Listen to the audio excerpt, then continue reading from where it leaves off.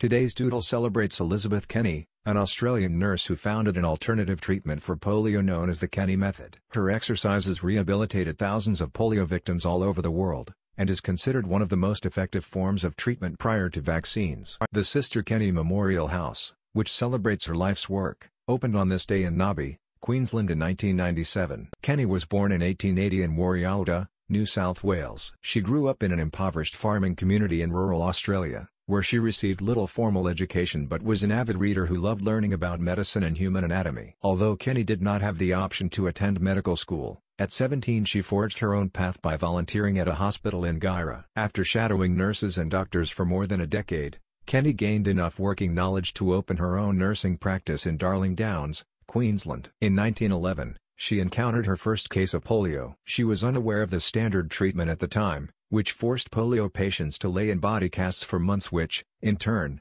caused muscle atrophy. This caused many polio victims to become permanently paralyzed. With her fresh perspective, Kenny realized the affected muscles were stiff, not permanently damaged. So she healed her patients by applying hot, wet compresses to the affected limbs, before having them perform gradual muscle strengthening exercises. To the surprise of the medical community, her method worked.